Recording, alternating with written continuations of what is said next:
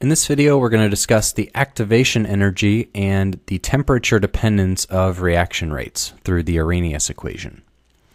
Okay, so our reaction rate, V of T, that can be very temperature dependent depending on the type of reaction that we have.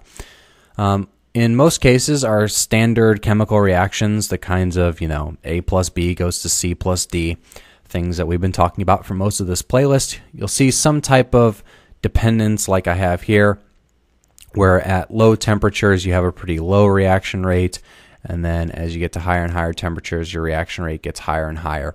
And it just keeps getting at a faster and faster rate as your temperature goes up. Then there are other types of reactions where maybe you have some type of enzyme catalysis, and that enzyme starts functioning at a certain temperature, and then the reaction gets faster and faster. And then you get to some temperature and you start denaturing the enzyme, and then at some temperature the enzyme completely unfolds and your reaction rate just collapses. So that can happen as well. That's type of a temperature dependence profile. And then there's other types of equations or of reactions where you have some initial rates occur and then things start happening, and then you reach some temperature and you pass a barrier to the reaction becoming explosive, and it just happens very, very fast then at any temperature higher than that. And it messed up the tail there. Let's see. Okay. All right, so those are some kinds of profiles you get. The one we're going to look at in this video is just this kind of standard case where it's fairly consistently increasing with temperature.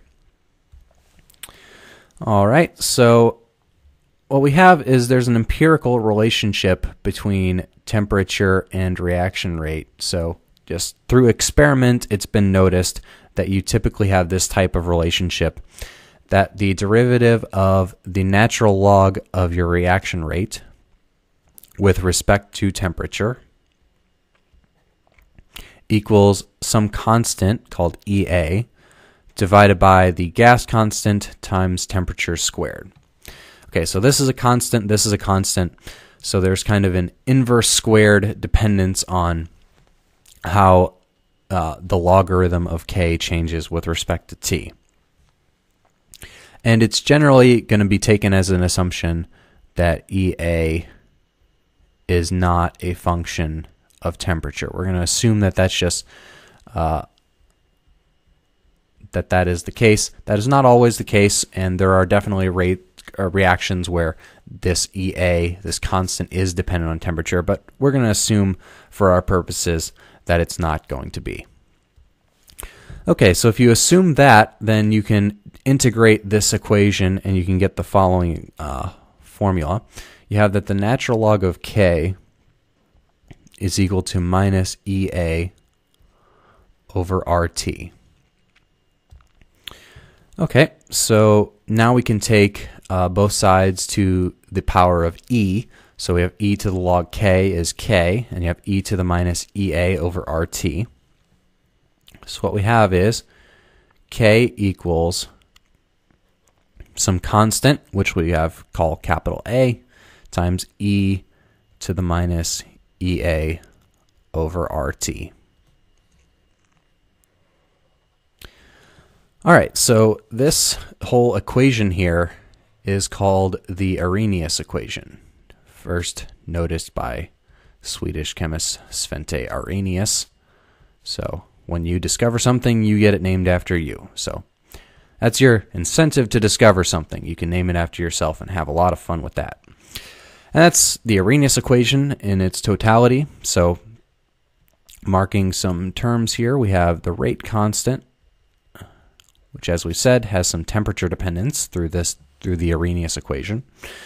We have this value called the pre-exponential factor. Sometimes it's called the Arrhenius factor, but usually it's just called the pre-exponential factor. And then we have our temperature, gas constant, and the last quantity of interest here is this EA, which is called the activation energy.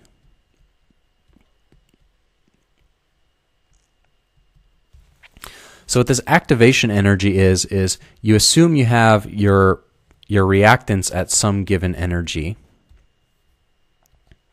So you have your reactants down here, and then you have what's called a transition state at some higher energy, which is up there. And down at the bottom, you have your products.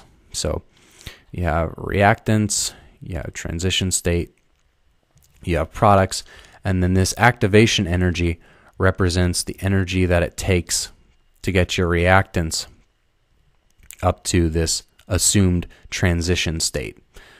So that's kind of what the activation energy represents. And as you get higher and higher temperatures, you have more and more molecules which are capable of crossing this activation energy barrier.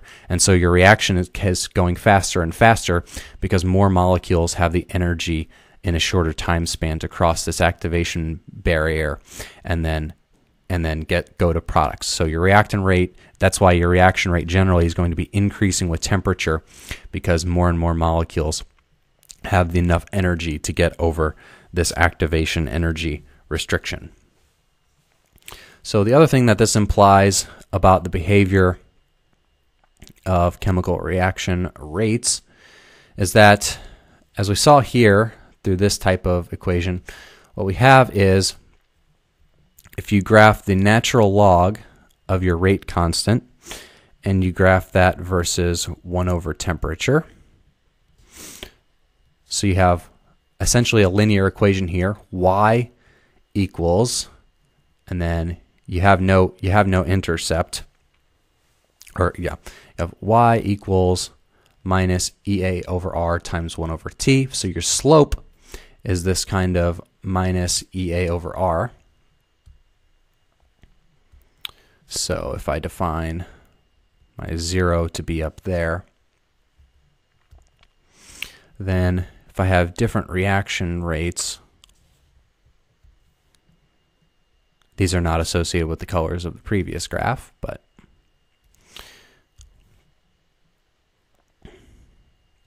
then my slope of my graph here,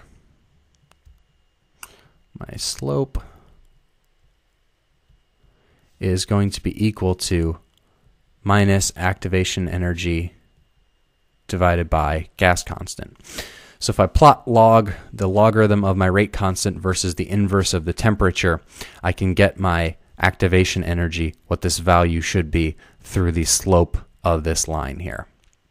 And these would be lines with steeper negative slopes here, are lines with higher activation energies. So in this case, I have EA for that,